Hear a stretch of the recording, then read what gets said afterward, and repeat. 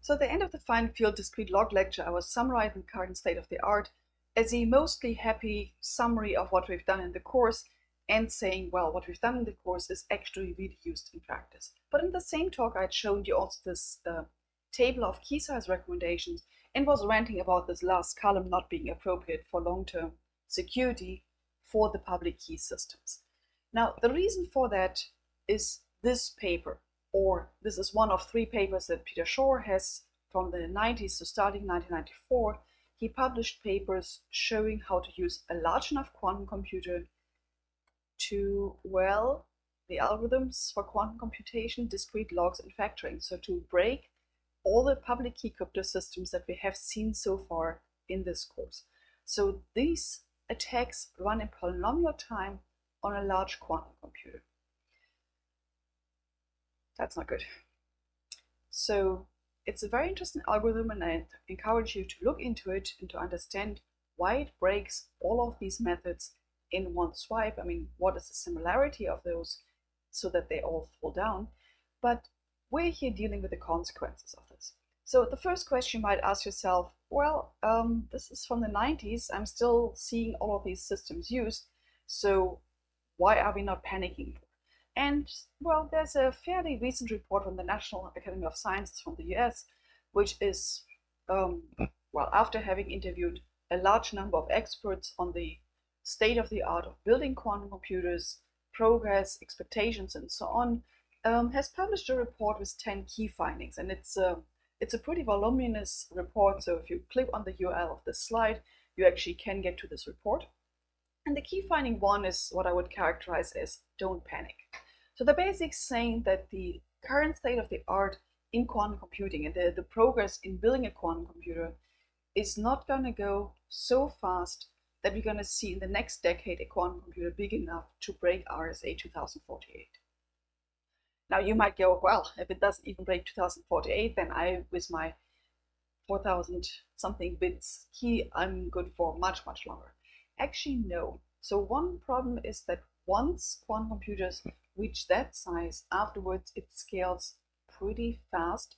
So just scaling up your key size in small steps will not make much of a difference. But okay, they give you from 2019 a decade. But this is just key finding 1. There's a lot of key findings in this report on other aspects of quantum. There's key finding 10, which also concerns security and cryptography, and that one I would summarize as panic. So let me read this out in full. Key finding 10. Even if a quantum computer that can decrypt current cryptographic ciphers is more than a decade off, okay, so they're consistent with key finding 1, the hazard of such a machine is high enough, and the time frame for transitioning to a new security protocol is sufficiently long and uncertain that prioritization of the development, standardization, and deployment of post-quantum cryptography is critical for minimizing the chance of a potential security and privacy disaster.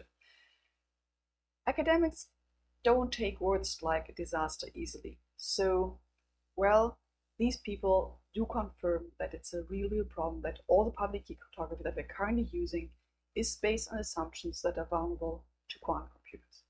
Now, this paragraph is also laying out a way out of this, namely post-quantum cryptography. So to define this term is post-quantum cryptography is cryptography designed under the assumption that the attacker has a large quantum computer. And I've been bold-facing attacker here because the user, well, that's you today. You don't have a quantum computer, but you today need to protect your computations against an attacker who has a quantum computer. Maybe not now, maybe only in the future, but, well, I'll motivate the urgency in a moment. So you actually have to do something now. And so the user, we can't assume to have a quantum computer. So we have to design our crypto systems to run on normal computers, your laptop, your cell phone, well, supercomputing or whatever is necessary, but smart cards, for instance. But the attacker has a quantum computer. So that's what we study in post-quantum cryptography. Okay, so why does it matter that we actually deal with this now? Well, thanks to the Snowden revelations, we actually have pretty clear evidence of one of the big nation states, namely the US, habitually storing data. So, well, X-key score you should see on the left here a big map with lots of dots. Those are the interception stations. And on the right, you see well, buckyballs. So these are for not internet traffic, but satellite traffic. So basically, they're siphoning off all information they can get. Every bit that passes over the internet or through satellites is being ingested by their systems and then analyzed. Now, if you're encrypting your communication, first of all, thumbs up, you're doing great, and you should totally do that. But it's also what is called a selector. So this means it's also something that makes it more likely to be stored. Because, well, they don't know what's in there. Also, they're going to store your plain text communication because, well, they don't know yet why it could be useful. So this is not a reason not to encrypt.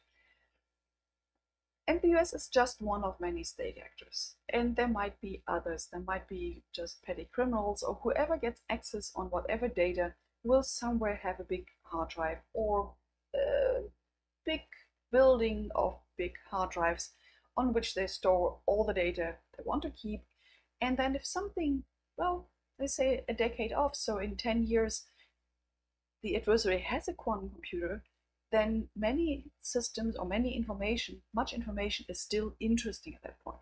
So while medical records typically have a secrecy period of 40 or 50 years, journalists have sources, security research, well, we have to protect our information, human rights workers in oppressive states. And then it also continues into company secrets, state secrets, and so on. So there are many things which are still interesting in 10 years, 20 years. So the problem is that today, well, you're sending your system, your messages with our current cryptography using RSA or using loop de curves. And of course, I hope you're using loop de curves because it's the best we can do right now. But all of those will be broken with a quantum computer. So you're sitting on a time bomb. All the data from today can be decrypted once the attacker has a quantum computer.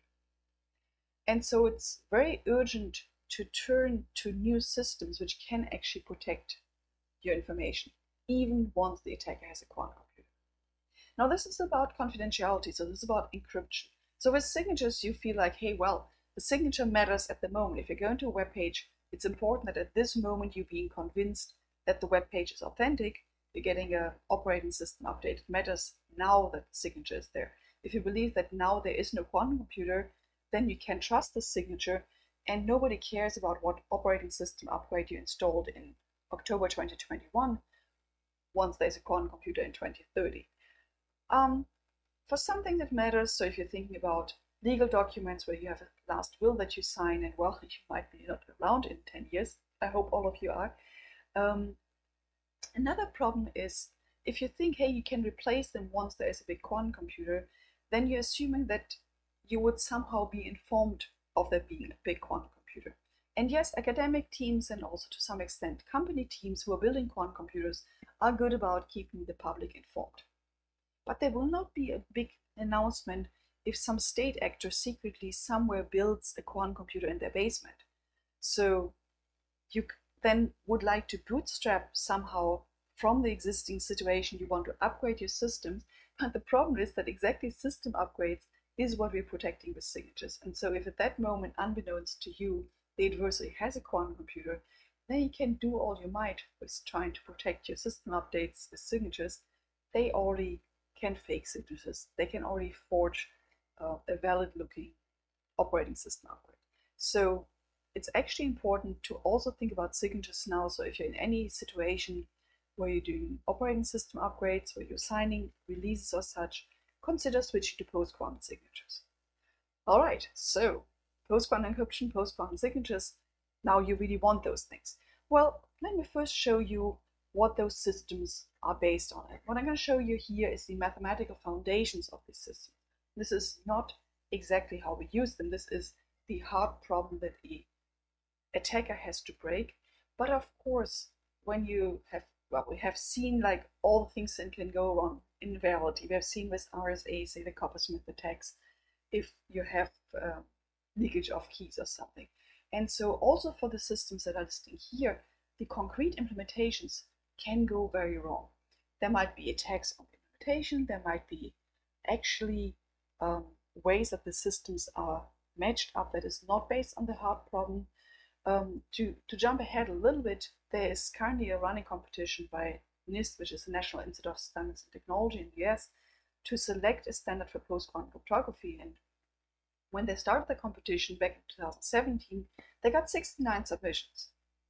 And well, submissions were open to anybody, and so lots of research, but also some people who are less involved in research in post-quantum cryptography submitted systems. And actually the first system went down within 2 hours after the posting. A PhD student of mine wrote a post saying, hey, this is actually how you can break this one.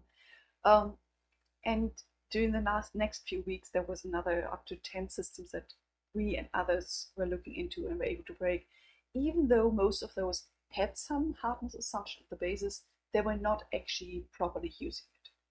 By now, the competition has thinned down a lot. We're now down to 15 submissions, others being, well, broken or rejected by NIST as well. Others are looking more attractive to them. And for those 15, you would be very surprised if there's a gigantic break coming up like this. All right, so what are these systems based on? So there are 5 main categories, and you can see here the boldface for the names of the categories. And then I've been putting signatures or encryption there because in the post-quantum world, some of those systems look better for one or for the others. In particular, hash-based, we can only do signatures. It is a very solid security. All we need is a secure hash function, and we don't even require, say, collision resistance. All we need is pre-image resistance and second pre-image resistance. Well, those are very basic building blocks, and all the signatures you've seen require hash functions anyway. So hash-based signatures are very nice if you want to kind of go with a small base of things to do. Code-based cryptography, that encryption, is looking back to a long history since 1978 of, well, basically no serious attack and basically no improvements over the attacks. And the benefit of this is that the ciphertexts are really, really short. The hardness is the decoding of error correcting codes, which is also a problem which is well studied. Well, coding theory is also being used for normal transmissions, so just normally occurring errors, not just adversarially introduced errors. A downside is that it has very large public keys. So even though it's about as old as RSA, we don't see current deployment just because it's a little more inconvenient to use. Or, well, a lot more inconvenient to use depending on your situation. So with RSA, you're looking at a key size of 4,000 bits. Here you're looking at a key size at a good security level, I mean, at a very conservative security level of 1 megabyte. And that's cumbersome. Isogeny-based cryptography, that's a relatively new system, has the shortest history of all these 5 here. The attractive features are that both keys and ciphertexts are short. Well, ciphertexts are not as short as code-based, but those are really short. And so with isogeny-based cryptography, it's also nice you seeing a lot of the elliptic curve cryptography that you've learned here pop up again in isogeny-based cryptography. So it's elliptic curves over fine field and then some extra, but it's based on a different problem, so it's not vulnerable to short. Lattice-based is the only one which I put here with encryption and signatures. They're not as small as isogeny-based key sizes or ciphertexts, not as small as code-based ciphertexts, but they don't have kind of a very large of anything. So kind of balanced sizes. So both key sizes, signature sizes, and ciphertext sizes are, well, somewhat larger than RSA, but not too terribly so. The security lies on the hardness of finding short vectors, and typically we have some very special lattices. Now, lattice you might have heard me say already in the context of the LAL algorithm, because that is an algorithm to find short vectors, but actually LAL doesn't find the shortest and doesn't even find vectors short enough to break these lattice-based systems. Or rather, well, all lattice-based systems are scaled up enough so that LAL doesn't affect them. And then finally, multivariate quadratic systems. So you all know linear systems of equations and you know how to solve them efficiently. As soon as you increase the degree of this, so if you're having products of your variables, then those get much, much harder to solve. And so you can build signature schemes on these, which have the benefit of having very short signatures. At the downside of large public keys. And then the hardness is solving this system of multivariate equations. And you typically do, well, you're doing this over finite fields, either binary fields or small prime fields. Now, why can I say that these systems are expected to survive? I mean, we don't have a quantum computer big enough to break RSA. Maybe we're just waiting for a quantum computer big enough to break, say, multivariate cryptography. Now, the thing is, we actually have a good understanding of what a quantum computer can do. We have the axioms, we have the instruction set, basically what it can do. And so we can build algorithms the same way that Shor built his big algorithm to factor integers and to break discrete logs without having a quantum computer. Similarly, we analyze these systems to how much damage a quantum computer can do. And then the result is, well, quantum computers do speed up the attacks, but it's within a range which we can control.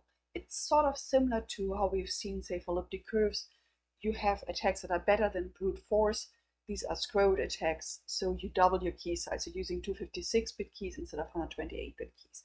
What these post-quantum systems are having are also some form of scrolled attacks, and not even on the full size. So typically, if you're scaling up your system, you have an easy time outpacing the attacker. Okay, so deployment issues, solutions. Why are we not seeing this? Well, we are seeing a little bit of this. So there have been some experiments, and with some of the rollouts, we're seeing those as kind of, well, it won't be worse than RSA if we, it won't be worse than our current system, ECC or RSA, if we do a hybrid between one post-quantum system and one of these pre-quantum systems.